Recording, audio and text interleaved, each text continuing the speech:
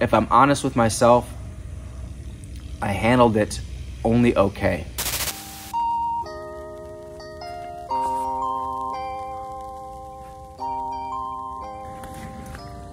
Warning, may talk about paramotor '(S). Someone bought me this cup, but that's always really annoyed me. Why is it '(S)? Morning guys, welcome back to another video. It is a beautiful Saturday here because I've got a bunch of rain coming actually, but as you guys can see behind me, I've got the airplane taken apart, trying to chase an issue. I had my first emergency in the cockpit the other day, actual real emergency, not a kid in the back having to go pee really bad or poo really bad that I had to land. So the other day we were flying, I actually had two people with me. I took somebody up for sort of a discovery flight. Someone reached out and said they were interested in flying. And they asked if they could go up with me one time to see what it was like. And I said, yep, let's go flying. So we went up for a quick little flight. Then we flew over to Charleston, CHS, to pick up my buddy who had his plane in my hangar. It's only like, I don't know, a 5-minute flight, maybe 6 from here to Charleston. So we probably flew around for about 15, 20 minutes prior to going to Charleston. No issues at all. It was a nice standard flight, nothing special. Landed in Charleston, picked up my buddy.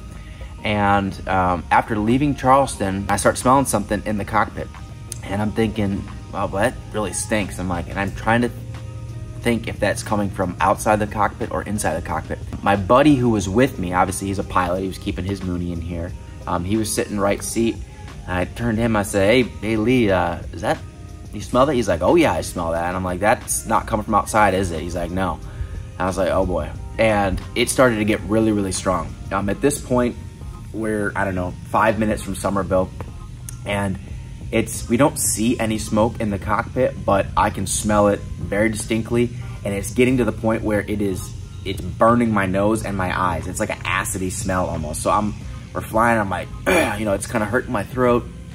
And I have obviously my buddy Lee and the guy that was just going up for his, like, you know, discovery flight in the back seat. And so I immediately go into emergency mode. I think, okay, well, what do we got to do? We don't have fire. I was like, but let's get prepared for it. So luckily had Lee, pilot. I grabbed the emergency checklist, used all the resources available to me, which is another pilot, handed him the emergency checklist, said, hey Lee, go through that for me. I started shutting off unnecessary electronics, closing the vents. I opened the window. We were under 150 miles an hour, so you can open the window in the Mooney, get a little more fresh air in, and make sure I had the fresh air vents open. But even that, I was considering, well, is the smells coming from under the engine, the fresh air inlets might be sucking in like smoke, because my fresh air inlet on the other side, you can see it. I don't know if you can see it in the video or not, but it's on the side of the plane behind the engine. So all these things are going through my head. I'd already made my initial call because I was 10 miles out from Summerville. So luckily we were already descending to our final destination. And there was another airplane coming in, and I told him, hey, we need priority on that runway. We've got potential smoke in the cockpit. And he immediately said, okay, the runway's yours. And you know, we're descending, but I was calm, but I was very nervous because I was thinking, you know, if a fire breaks out right now, what am I gonna do? And that's all I was thinking, was I can't get down fast enough. And there was no procedure to use in this situation. We were already in our descent to Summerville, which was our best place of landing. Underneath me was trees and, you know, houses and stuff like that. So there's really nowhere else to go. We're going to Summerville. So that decision was easy for me to make. What was going through my mind was, do I go to the runway with a headwind, which was runway 6, or do the slightly faster runway would have been runway 24, but I've been landing with a tailwind.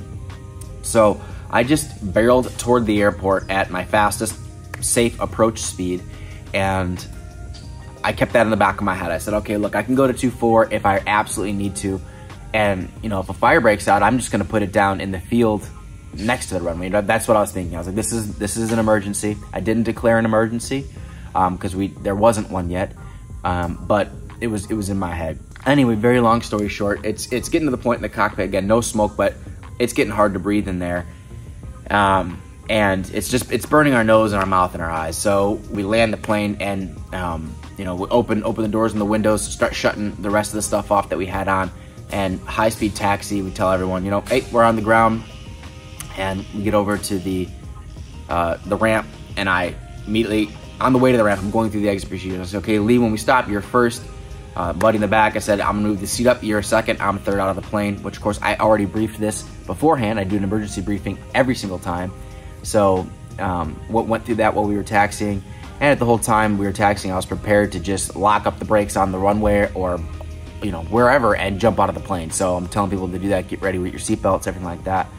And yeah, that's what happened. It was definitely coming from some avionics in the cockpit.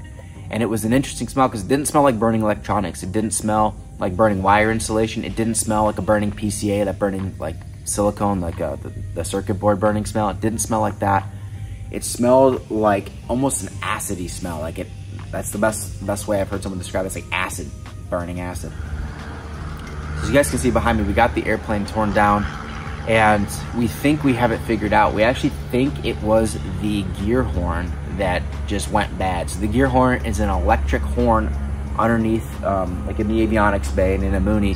To get to the avionics bay, you just take off these two panels and you can get to all the avionics from outside the airplane. It's actually really convenient. In this plane, the micro switch on the throttle is not adjusted correctly. So when you're flying in the pattern at 15 inches of manifold pressure, which is where I like it in this plane, you get the gear horn going off all the time. And you know, the past, I don't know how many weeks I've been training for my commercial. So the gear horn's been going off a lot.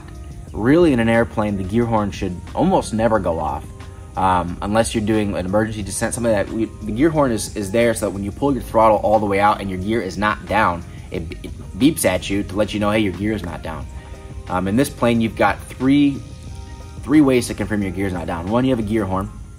Two, you have red and green lights that tell you if your gear is up or down. And three, you have a manual Johnson bar so you can see physically if the gear is down. There's no question. And that's part of my GUMPS check. Gas, undercarriage, mixture, prop, switches, seatbelts. Anyway, it's not supposed to go off that much. So it kind of makes sense that it could be the gear horn. That's where the smell is the strongest after you know, a few days of sitting here with the plane air out. That's where the smell is the strongest. And also that day that I was flying, the gear horn would have been going off because I would have had the throttle back in a descent. But I can't recall if we had been flying with the gear horn on prior to that, which is one of the problems with having that micro switch not adjusted, is that you get used to the sound. So that's makes it pointless to have a gear horn. That's the story. Like I said, if I'm honest with myself, I handled it only okay. You plan for these scenarios, you go through your checklists, you go through your you know, your pre-takeoff checklist. You know, what am I going to do if I come back to my airspeed after checking my engine instruments? Here's what I'm going to do if I don't have airspeed. If we take it in the air, or if we have an issue in the air, we're going to take it straight ahead to 1,000 feet before we consider a turn back. You go through all these pre-takeoff checks, preparing for an emergency. I always tell myself my engine's going to die on takeoff. When it does, I'm going to say there it is and push forward with no hesitation, find a place to land.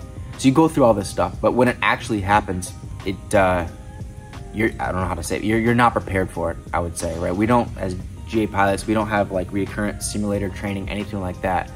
So when it finally happens, it's, you know, that's your true test. I handled it, but there was things I could have done better. So looking back at it, I think that I could have shut more electronics off. I have all my circuit breakers right there, nicely labeled. I could have started pulling unnecessary electronics. I shut off some of the main ones and lights and things like that, but I could have done better there. But the rest, I think I did okay. I was ready to go with the transponder if needed. I was ready to declare an emergency. I was ready to go to, you know, the necessary frequencies, which I really didn't need to do because I was at the airport. And you know, I got the fire extinguisher out, pin pulled, ready to go. Gave that to the passengers. Said, just hang on to this for us in case we end up needing it. So someone had the fire extinguisher in their hand. So like I said, I handled it okay.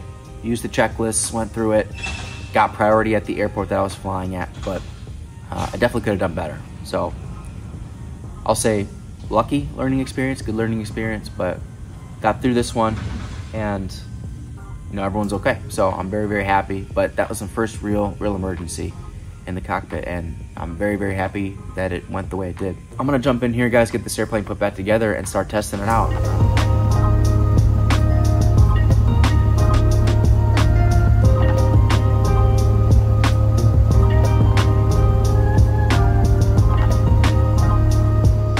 Well guys, just shut it down, but sat here for maybe, I don't know, 5-10 minutes with the engine running, get it all hot.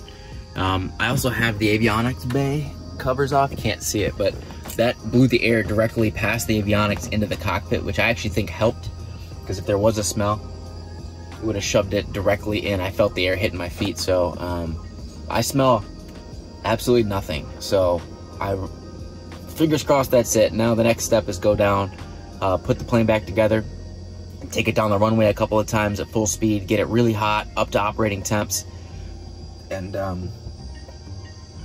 dare I say, the next step would be take it up in the sky, which is looking nasty that way, but nice this way. So hopefully we'll get a quick test flight in. If I get that done today, that's a solid Saturday. All right, guys, post-flight debrief. Not post-flight, post-high-speed taxi debrief. We've got a nasty storm. This is all rain right here coming in, and it's only a couple miles from the airport, so I did not end up taking off, but did a nice long run up in the plane, did a high-speed, full-speed taxi down the runway. It's actually good practice because aborted takeoffs are not something you do frequently, and it's not hard to do, but it's a good practice. Go down the runway, pull the throttle back, and simulate you having to stop before the end of the runway. I actually pulled it back at the 1,000-foot marker, so I had 4,000 feet to stop, so plenty of time, but got the engine up to high temps, operating temps, and no smell in that cockpit at all.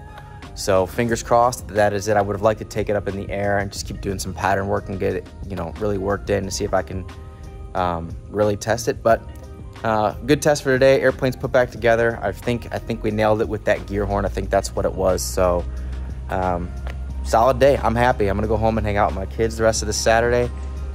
Luckiest guy ever, man. I'm in a really good mood. Even though I didn't get to fly, very, very happy, very, very fortunate.